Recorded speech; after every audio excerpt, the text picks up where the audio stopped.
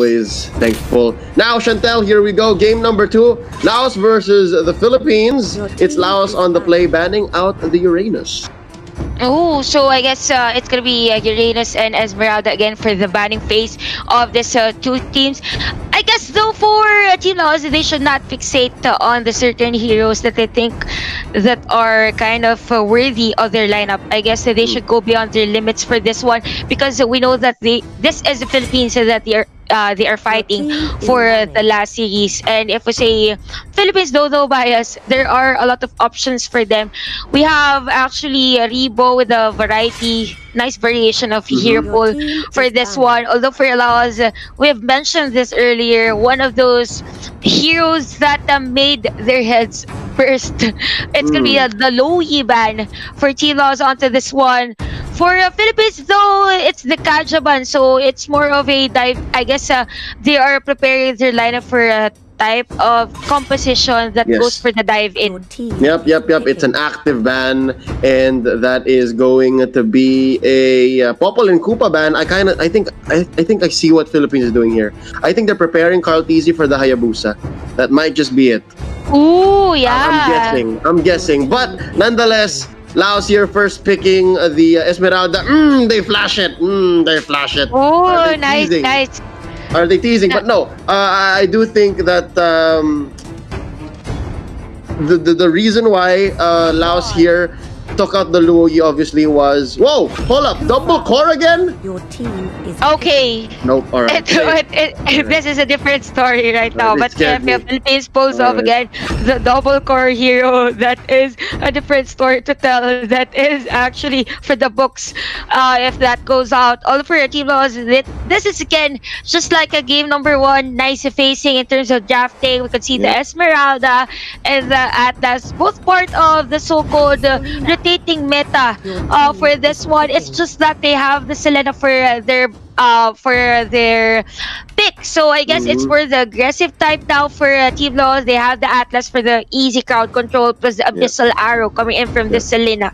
Yep, while we're waiting for this last clock on the Philippines, I was wondering why Laos banned out the Uranus, because why would you target the side lanes if you see that the Philippines are so comfortable with their side lanes? They're able to pick up even Masha, right? The X-Borg, I believe, was available. No, the X-Borg was blocked out. But the Cho was still available, and they still picked up the Masha.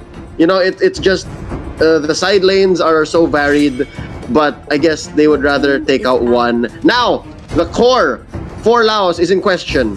Is it going to be the Esmeralda because the Philippines took out the Ling? For Laos, though, I guess they should go for the carry. We mentioned it earlier. Or again, there's a possibility that again they will go for the Lancelot again round for 2. This one. Yes, round 2 for the Lancelot. Though for the third ban, it's going to be the Valier, more on the support. So actually, that is going to be a good ban. It will be a little bit of a problem for them if the Valier was actually picked. All the Philippines is hovering for this Harley, so I'm not really sure if this Harley is gonna be picked. I guess they're talking about which it's like a tease. Yes, it looks like a tease. They're teasing the enemy, although export. So I'll go back to the thought actually with the banning out of the Uranus. Philippines has a lot of options in terms of the off lane or the side lane, so I guess the Uranus and the Esmeralda first priority pick for Team Laos is not really good of an idea. When the code was open. Yeah, it felt counterintuitive, so I don't know. But here we see Laos finish up their lineup. It's going to be the Jawhead and the Bruno. So this answers our question here, Chantel. It's going to be a side lane Esmeralda. While the Philippines have yet to show us who their support is. Who's left there? Who's out? Oh, their own Lunox. Lunox for the support is actually good. For Team Philippines, brings about the damage, and it's really difficult for the Bruno. Bruno is not good in the clearing of the minion wave on the early part of the game. There's no enough damage actually for the DPS per se. For the Lunox though, it's easy for him, or easy for the Lunox to burst a Bruno on the middle lane. Yep. So I think it's come to the point wherein we have to make our predictions before the game starts. Yeah, given the questionable ban and the focus on the Esmeralda, although I'm looking forward to it performing, please, I'd love to be surprised. I do think the Philippines here is going to walk away with a 2-0, given that, again, it's the Claude. It's just so hard to go wrong with the Claude. Yep. Actually, I would like to agree with that. I would love to agree on that. And knowing that Claude is really good on the middle lane, on the funnel strategy. We also have the Lunox on the early game. I said that earlier that the Lunox partnered with a marksman is really a good combination for a team. Yeah, it's a lot of damage both for the early and the latter part of the game. So I guess I'm kind of confident for this one that Philippines will go for 2-0 for this last series. Although for Team Laos, if ever this Esmeralda spikes up with the damage and hopefully this Bruno though doesn't get killed on the early part of the game, that is a good story for Team Laos. Yeah, well, to be fair, I do think that there's very little that Team Philippines can do without getting sour to kill the Bruno in the early game. I do think that Chun here might have a free pass, at least for the first 5 minutes. But we'll see. Ladies and gentlemen, let's go into game number 2, Team Laos versus Team Philippines. Okay, so this is again another Claude for Cortese onto this one. We saw this earlier. They were a bit delayed on the early part of the game, but they went back, actually won that game against Team Laos onto this one. Although this is going to be, I guess, a different rotation for Team Laos against Team Philippines. We are actually seeing 3 players onto the mid lane. Okay, so that was just a change of plan for Team Laos, though Esmeralda actually cleared the minion wave onto the mid lane. But here comes the engagement we are seeing right now. Shut Up is almost out of life. Flaptz is using the X-Borg for Team Philippines onto this one. So nice pickup of heroes here for Team Philippines. For Team Laos, though, they are actually down in terms of gold. Yep, this early on, 300 ahead is Team Philippines, but still no first blood drawn just yet. And yeah, so far no buff stolen. Yeah, Chun is having an okay time. I was actually expecting Team Philippines to go for an invade because they have the Kufra and the Lunox for their lineup, but they are kind of safe, or they're mindful of the damage that Team Laos can bring about for this game. So for Team Philippines, this is a more quiet game for them, as same with the Team Laos. Actually, we actually saw them be aggressive on game number 1, but that is a different one for this one. Although Lusty for the map vision, see the difference here. We have the tank actually at the river side, bringing information for Team Philippines for this game. Flaptz is alone on the side lanes. Good thing here though for the expert, he has the Firaga armor. Regardless if there are 3 players, 4 players coming from Team Laos to go for the gank, he has the opportunity to survive. Yep.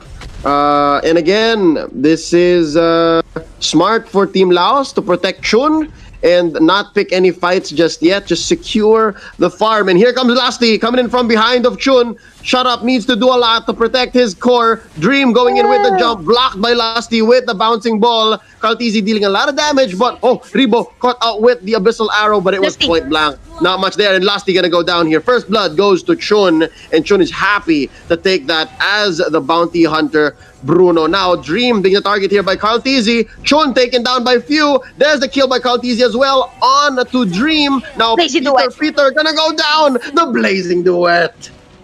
That was a really backup or turnout of events by Team Philippines onto this one. We actually see Few being the savior of the team fight. It was a good timing for him to go back up his teammates against Team Laos. It was a good trade for Team Laos, although they took the first blood. It was 3 players, I guess, for Team Philippines that they got against Team Laos. The turtle has been taken here by Team Philippines on this game. Gold lead is now on their side. While this is happening, Peter is almost out of life, and it's gonna be a killing spree for this Claude. Oh, what was that, Chantel? Peter was barely even level 3, and wow, now just stunted growth here for the Selena. Churn here being bullied by Flap TZ.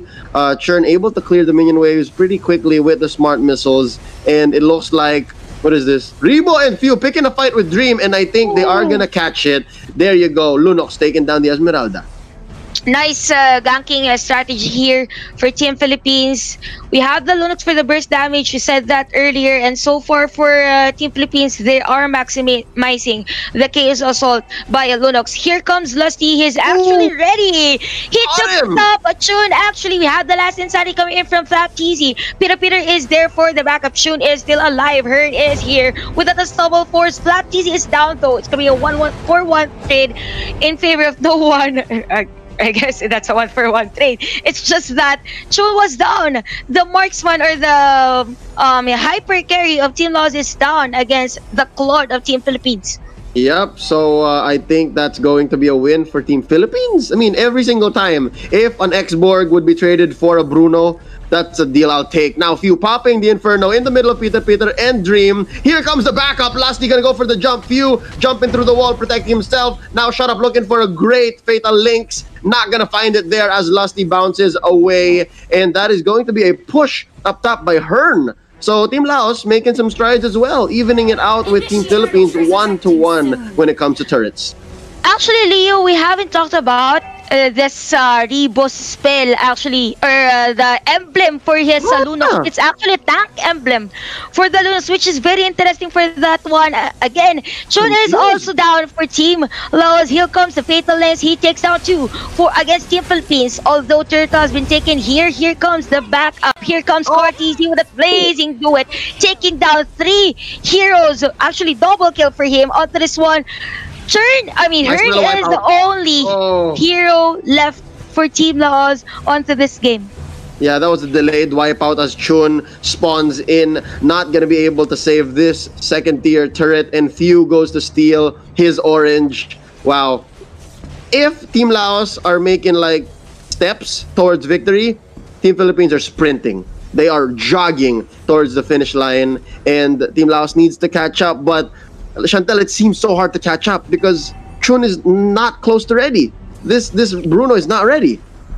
Yep, and he's not literally maximizing the bounty hunter spell because his team is not actually taking kills against Team Philippines. For Philippines, though, what's good about this team is all the possible opportunity to take heroes, they are taking it. Seeing right now, we could see the Atlas down for Team Laos. Here comes Cortese again with a blazing duet. Actually, the damage is there. Lusty was also there for the backup on the bouncing ball just to enclose the players of Team Laos. It's gonna be a double kill for him. While this is happening, the Claude is now on the middle lane, wanting to take down, or actually took down this middle lane inhibitor turret against Team Laos. Got it! Wow! After nearly dying in top lane, he goes ahead, BMI into the mid. Now that's going to be Flap TZ with the last sanity taken out. Hearn, but for Cortese catches the Abyssal Arrow. Dream wants to finish the job, but it looks like he's the one who's gonna get finished here. Wow! 1 HP and a Dream walks away, just barely alive, and that is going to be him living another day to defend, but looks like Team Philippines wants to end this quickly as they crash down top and bottom. But wait! Fatal Links! Going to be fatal for him once more! That's going to be shut down by Team Philippines as they take this bottom lane turret. Actually, for this one, Corty, we could see him with the objective per se onto this one. We have the flicker out for Flapsy onto this X-Borg. He has the immortality though. We have Rebo for the backup. They are still alive. Not enough damage coming in from Team Laos onto this one. While this is happening, we could see again another objective being taken here by Cortese on this one. Dream is down by the hands of this Team Philippines. You have the last insanity again, and I guess for Team Philippines, they are really on the verge of ending this game against Team Laos. Another blazing duet for Cortese, although Cortese is down by the hands of Chun or the Bruno of Laos. What a shutdown. 6-1-6 now. Carl's TZ stands and Lusty taken out by Peter. But that turret is gonna bite it.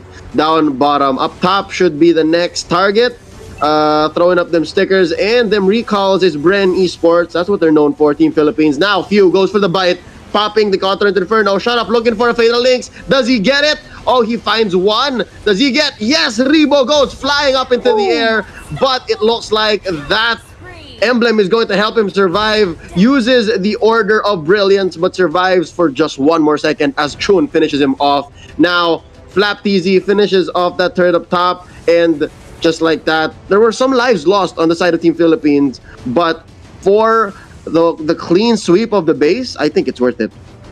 Actually, for Team Laos, it will be really difficult for them. They don't have the burst damage if ever they want to go for the fast clearing of the minion. Every lanes, actually top, middle, and bottom lane, they only have the Esmeralda, which which isn't in a complex situation if he goes in. But again, here comes the blazing duo. Chin is down. Same goes with shot up of Team Laos. We have Lusty on that Tyrant's Rage plus the Tyrant's Revenge taking down Dream. Falling Star with though not enough damage, and 3 players down for Team Laos onto this one. We have 4 players coming from Team Philippines. They have the minion wave.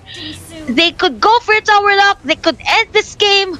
Although, again, we have the last insanity for Flap TZ onto this X-Borg, and Core TZ again with his blazing duo. Just the damage enough to destroy the players of Team Laos onto this game. Shut up who shuts down Carl TZ, but it might be too late. There are minions here, and they are going to end the game for Team Philippines. 2-0 here in favor of Brenny.